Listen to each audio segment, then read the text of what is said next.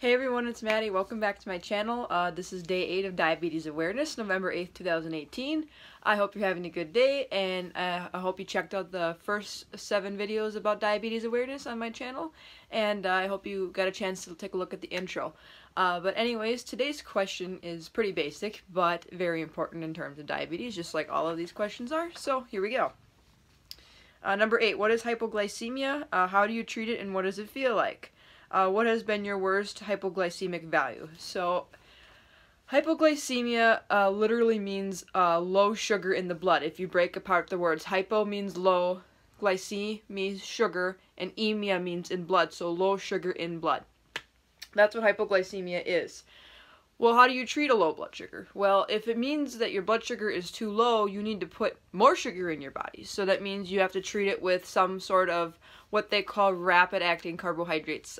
Some people use juice, glucose tablets, fruit snacks, fruit, hard candies, regular soda, basically anything with like just pure sugar that will instantly be able to be converted to glucose and put right into back into your bloodstream quickly is the best way to go.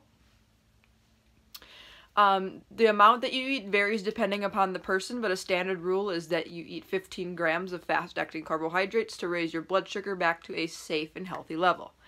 So what is considered low blood sugar? What's the number that you kind of gauge? Well, based upon like all the medical stuff, technically any blood sugar lower than 70 milligrams per deciliter, I'll put that in millimoles per liter here, is considered low blood sugar. However, a lot of us diabetics will start feeling low at different numbers depending upon our bodies and how our body responds to different environments. For me personally, I start feeling low at about 75 if I'm doing not really a lot, but if I'm doing a lot, I'll start feeling low at about 80. So, or I'll feel that my blood sugar is dropping, because once you hit 80, it doesn't take long for you to get to 70, and once you've hit 70, it doesn't take for you to go below that 70 milligrams per deciliter threshold and be considered in a low blood sugar state. What does low blood sugar feel like? Well, there's a number of different symptoms your body can give you, but I will put out there that some people cannot feel their low blood sugars. They're asymptomatic.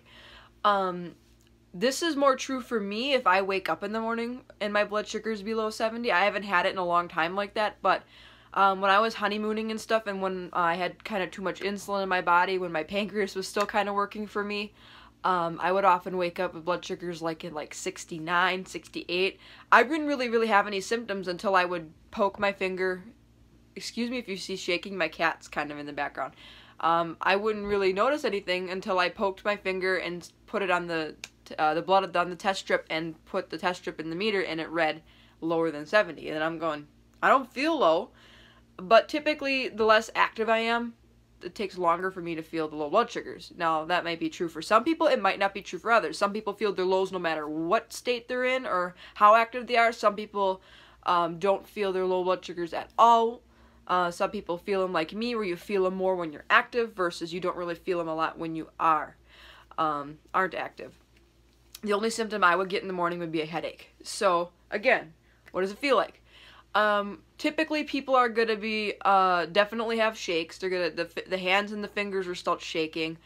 Speech can get slurred depending on how bad the low is. You can get headaches, confusion.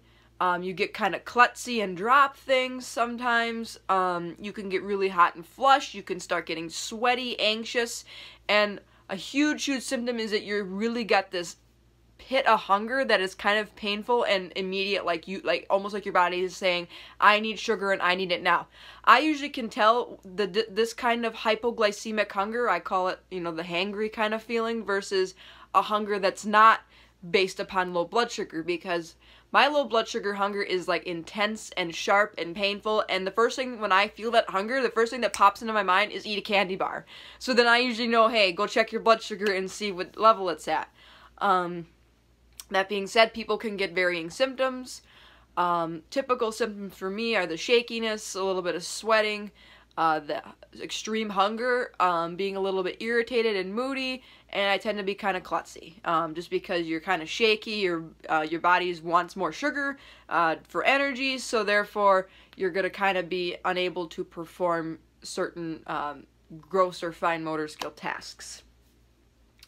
And my worst hypoglycemic value isn't as low as some diabetics have gone through, but I haven't really had a low blood sugar in over a month, like below 70. The lowest blood sugar I've had since like the middle of September. Just recently I had a 76, but that wasn't even really that low. I didn't feel low. So anyways, my lowest blood sugar value was 51 milligrams per deciliter. I'll put that here in millimoles per liter.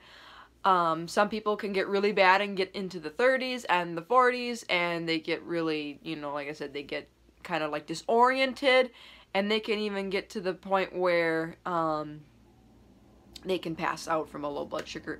Low blood sugars are dangerous. You don't want to mess around with them. As soon as you find out you're low, you better quickly get some sugar in your body, or what can happen is so many other things. You could pass out, have a seizure, go unconscious. It's kind of like the high blood sugars with diabetic ketoacidosis. However, with low blood sugar, once you're low, it only keeps dropping from there. You can't really stop the progression. It's much more quick the onset of potentially passing out and having risk of death and a coma, if that makes sense. At 51 milligrams per deciliter at my lowest, I was really shaky. I actually had dropped my phone. I had a good grip on it, and my phone just like dropped. I was klutzy. I almost tripped. My knees kind of started getting jello-y like, and then my face just started turning red, and I kind of got this weird kind of hot to cold sweat, and I'm going, something's wrong. So then I checked my blood sugar. It was 51. Turns out I was in my honeymoon phase in that period. I had lots of blood sugars that were in the upper 50s and 60s a lot with my honeymoon, but none as low as that low 51, almost to the 40s. That was very scary. I didn't like it.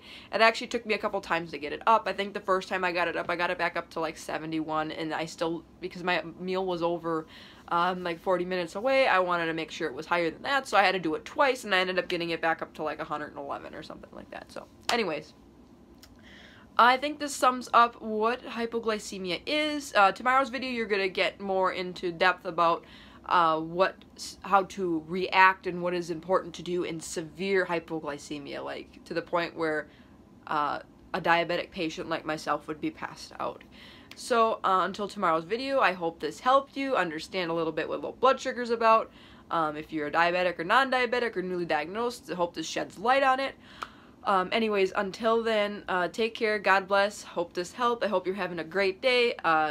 Stay strong, all you diabetics out there. I hope your blood sugars are good. I will see you in tomorrow's video for day number 9 of diabetes awareness. Bye, everybody.